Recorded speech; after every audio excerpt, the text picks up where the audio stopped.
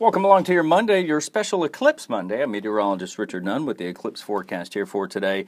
Unfortunately, it's partly cloudy skies that will continue to build up for the afternoon, and it's during the prime viewing time, about 2:45-ish, 2:47 here locally, where we'll see the showers and those clouds moving in. And the tune's about a 50-50 shot here. The better chances are going to take you to the beaches. I'll cover that here in just a moment. Your forecast for today starts off fairly warm and humid. We'll see those daytime highs coming up shy of our seasonal norms because of the eclipse coming through where we would normally heat up. Instead, we'll have the shadow.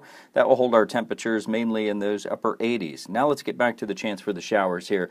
On the beaches this morning, those will continue to push inland, and then the southeasterly flow picks up. So the beaches actually will see a reduced chance for showers and storms as we get closer to that peak timeline. So the morning showers will start to fade away. Then during the afternoon, 1 o'clock, 2 o'clock, 3 o'clock during the viewing timeline, is where we'll see those showers and storms mainly affecting the inland areas west of I-95 and continuing to progress inland. If you're in southeast Georgia and you're watching the eclipse, coastal zones there for the Golden Isles, and then well inland, Ware County and closer to I-75 should also offer a nice viewing experience. Continuing on through the work week forecast, just in time for, well, midweek, things start to dry out, but it will dampen back up again. A nor'easter-like environment starts to fill in for Friday, and that takes us into the beginning of the weekend.